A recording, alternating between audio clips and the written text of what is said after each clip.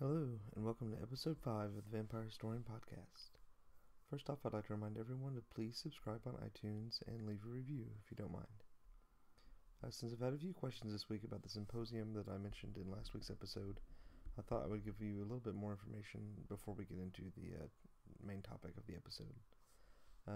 The conference, which is called There Are Such Things, Vampire Studies Symposium 2015, will be held on Halloween at the Corinth campus of the North Central Texas College, which is in Denton County, about 30 miles north of Dallas. We will have 5 speakers during the one-day symposium. The keynote speaker will be Dr. Gordon Melton of Baylor University. Most of us will know him as the author of the vampire book, the subject of episode 2 of this podcast, and many other books on vampires as well as American religions. We also have folklorist Dr. Michael Bell, who's the author of Food for the Dead, who will be speaking about his work studying vampires of New England. From the University of Texas in Austin, we have Slavic Studies professor Dr. Thomas Garza, who will be speaking on the Eastern European vampire. And then for those interested in the vampire community or modern vampirism, Dr. Joseph Laycock from Texas State University, and author of Vampires Today, will be speaking on that subject. And then finally, I myself will be speaking on the future of vampire studies and scholarship, and where we need to go from here. We hope to have the website up very soon, hopefully by the end of this week. Registration will begin on June the 1st, and seating is limited, so be sure to register early. If you have any questions, please feel free to contact me at any time about the symposium. Alright, now to the vampires. In episode 3, we talked about one of the early documented cases of Eastern European vampire folklore, which was the Shoemaker of Silesia. Today we're going to talk about the first of 2 of the most famous cases from the 18th century Serbia, and that's the one of Peter Plogojwitz. Next week we'll be talking about Arnold Payol, so if you saw the teaser photo on social media this week, that will actually be episode 6, not episode 5. So in 1725, and this is after Austria had taken over parts of Eastern Europe from the Turks, the imperial provisor of the Gradus district, whose name was Frambald, was asked by the villagers of Kisilova to witness the execution of a corpse that was responsible for at least 9 other deaths. The vampire in question was named Peter Plogojwitz. And what makes this case important is that Frambald recorded what he witnessed for his superiors, and sent that on.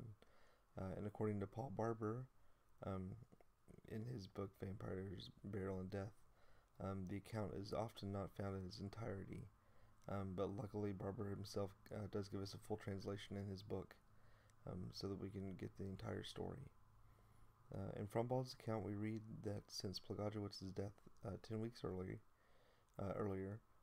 9 other villagers have died, and that there are claims that Plogojwitz himself was visiting them at night, and in typical folklore vampire style, was laying on top of them and, quote, throttling them until they finally died. He even appeared to his wife once demanding some of his things, and this is all after his death. When these kinds of visitations and deaths occur, it was very typical for the people to check the body for signs of vampirism. These could include a bloated corpse, growing fingernails or hair, or just visible signs of blood around the body or in the body. It's these signs that the villagers are asking Frambald to come and examine to see if Plogojwitz was indeed a vampire.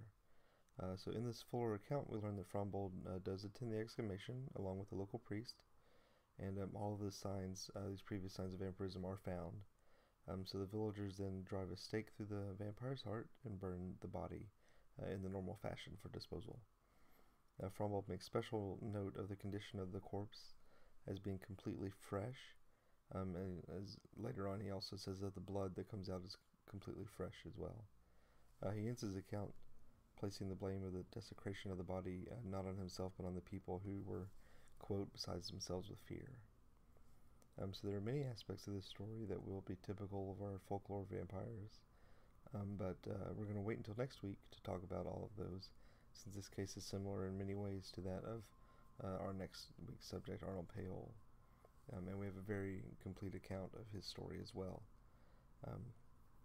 So if you want more information about the book mentioned, Paul Barber's book, or any other sources, they can be found at thevampirehistorian.com. You can always, again, follow me on Twitter or Tumblr at VampHistorian, or you can find the Vampire Historian on Facebook and Instagram as well. If you have questions, comments, or suggestions for future episodes, you can send an email to thevampirehistorian@gmail.com. And thanks for listening, and check back next week for another episode.